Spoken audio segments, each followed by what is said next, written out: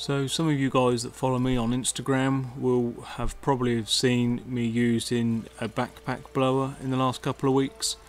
I didn't buy one, this is borrowed from my brother-in-law. He acquired it a few years ago, and the story behind it is he got it from the dump, recycle centre, whatever you want to call it, but he didn't actually find it rummaging amongst the rubbish. He was at the dump once dumping some stuff off, and a guy just turned up in a vehicle, dropped this off and drove away, and my brother-in-law thought, oh, that looks alright. I grabbed it and took it away, got it all checked out. There's absolutely nothing wrong with it whatsoever, and I say he used it primarily because his property where my brother-in-law lived was surrounded by trees, so he used it a lot of time in autumn, and since then he's actually moved, so I had forgotten all about this and forgotten even that he even owned a backpack blower. So a few weeks ago I decided, I remembered and gave him a call and said, any chance I can borrow it for you, because I was struggling and kept hearing all these great things about these backpack blowers, so I thought I'll give it a go. It's quite an old one, but I've been using it now for the last 3-4 weeks now, and I must be honest guys, I'm sold. It is brilliant.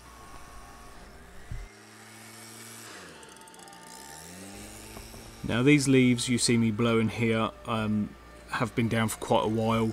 Hadn't actually been to this property for 4 weeks, so and before I got to this property today, the leaves had been fairly wet and it had been quite frosty on this morning, so a lot of the leaves were sort of frozen fairly hard to the ground.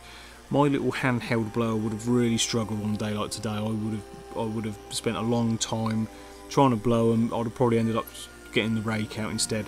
So having this backpack blower has been a real godsend to me. I say I'm hoping that I can come to a deal with my brother-in-law and maybe he will sell me this one.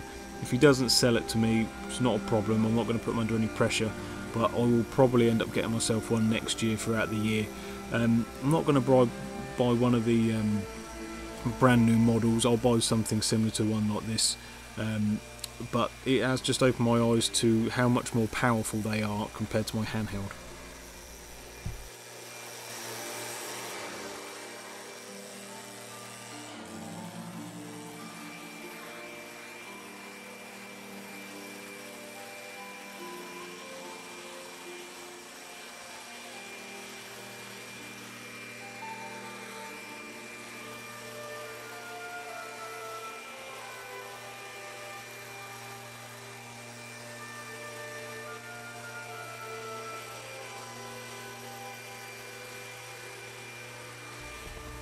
There are quite a few differences that I've noticed through using the backpack blower to my normal handheld blower.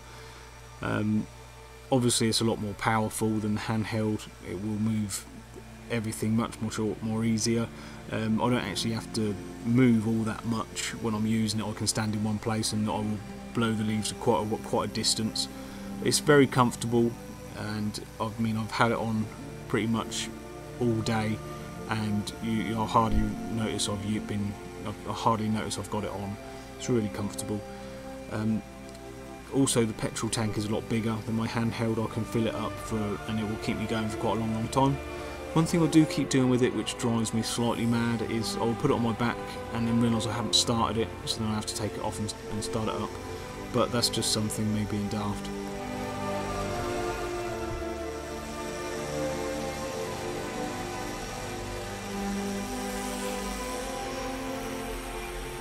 For all the positives with it though, I still feel that next summer and spring I'll probably end up still taking my handheld blower, just because it's so easy and compact. I obviously won't need so much power in the summer and the spring months, so this will be something I will probably just bring out from sort of September to Christmas and stick with the handheld blower throughout the year, just because I don't need so much power throughout the summertime. I will be basically cleaning off pathways just for any grass clippings, so I will probably stick to the handheld just for the easiness of getting it in and out of the van. And this will come out in October, and get me through to Christmas.